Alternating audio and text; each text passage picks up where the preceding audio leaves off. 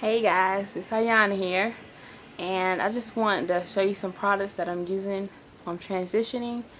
Well, the other day I ran out of moisturizer, so I went to Sally's and I picked up this.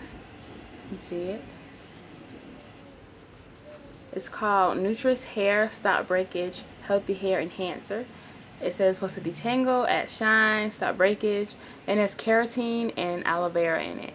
I think keratin, like keratin protein, and I don't know if it's healthy to use a lot of protein in your hair, but I know protein is good for your hair.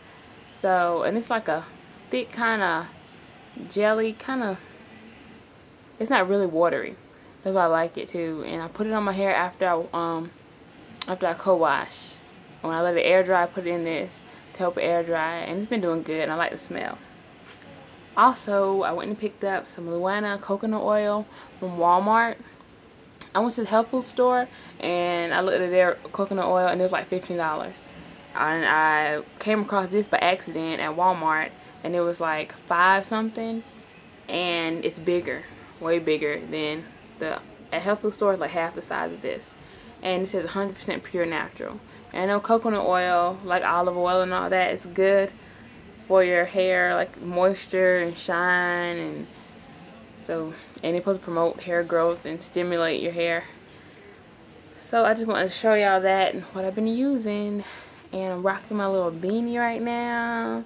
I'm trying to learn how to make them, but I'm having trouble. Like, it's so hard for me. I'm trying to make one, but it's turning into more of a hood than a beanie. Like, it don't hang. But I bought this a while back and I decided to use it, and I put a little flower there. You know, I pinned it. Little earrings. Try to make my eyeshadow match. So I'm thinking it look cute today. What y'all guys think? But I like my beanie, so I might be sporting it for a while, especially when I'm transitioning. And I want to buy some more. So, well, thank you. Deuces. Be scared when it goes down.